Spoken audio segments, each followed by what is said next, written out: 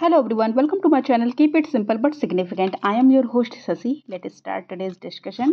When was the Parliamentary Forum on Millennium Development Goals created? तो parliamentary forum on millennium development goals create किया गया था कब? 2013 में. Answer is C. Which Indian state has the largest number of seats reserved for the scheduled tribes in the लोक सभा? तो schedule tribes के लिए रिजर्व की गई है लार्जेस्ट नंबर ऑफ सीट्स किस स्टेट में? तो ये है Madhya Pradesh. Answer is a. The state of Madhya Pradesh has the largest number of seats reserve for the schedule tribes in the लोक सभा और the lower house of the parliament. Emergency provisions in the Indian Constitution have been borrowed from which constitution? किस constitution से, किस देश की constitution से हमने बोरो किया है इमरजेंसी प्रोविज़न को? तो ये हमने बोरो किया है कॉन्स्टिट्यूशन ऑफ जर्मनी से. Answer is B.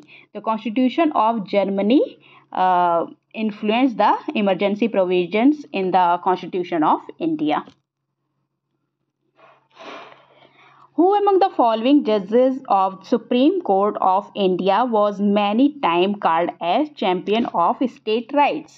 तो कौन है सुप्रीम कोर्ट के जज जिनको कहा जाता है champion of state rights?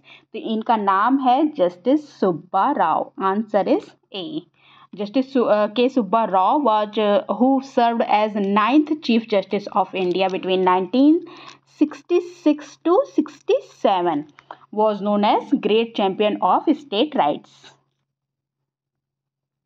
Which among the following set up family courts in India? किसने सेटअप किया फैमिली कोर्ट्स इन इंडिया? तो ये है स्टेट और union territory. Answer is B.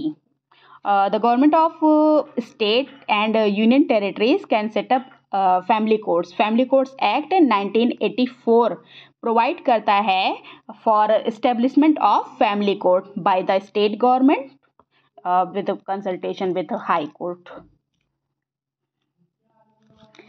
When I respect the ideals and institutions of our constitution and respect national flag and national anthem, perform which of the following? तो जब मैं अपने ideals को, institutions को और हमारे कॉन्स्टिट्यूशन को और रिस्पेक्ट करती हूँ, अपने नेशनल फ्लैग को, अपने नेशनल एंथम को, तो मैं क्या परफॉर्म कर रही हूँ? तो ये कहा जा रहा है परफॉर्म क्या? परफॉर्म माई फंडामेंटल ड्यूटीज़. और फंडामेंटल ड्यूटीज़ हमारे आर्टिकल 51A में दिया गया है. Okay. In the wake of the Sarkaria Commission report, which state suggested the abolition of the office of the governor? किस स्टेट ने सजेस्ट किया था abolition of the office of the governor? और Sarkaria commission की जब रिपोर्ट आई थी तब, तो ये स्टेट था Andhra Pradesh. Answer is B. By which among the following ways the Constitution Assembly generally arrived at decision on various provision of the Constitution?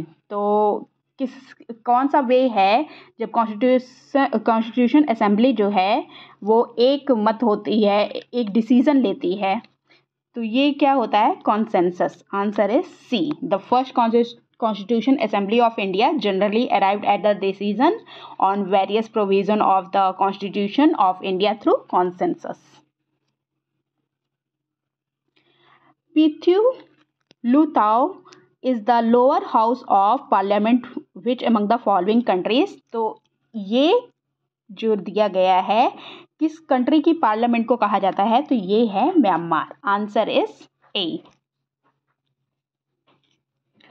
Who among the following was the first deputy chairman of planning commission? Planning commission के first deputy chairman कौन थे? तो ये थे Gulzari Lal Nanda. Answer is a. The first deputy chairman of the planning commission was former prime minister of India Gulzari Lal Nanda, और इन्होंने सर्व किया था 17 Feb 1953 से 21 September 1963 तक. That's all for today. If you like my video, please do like, comment, share and subscribe. Thank you.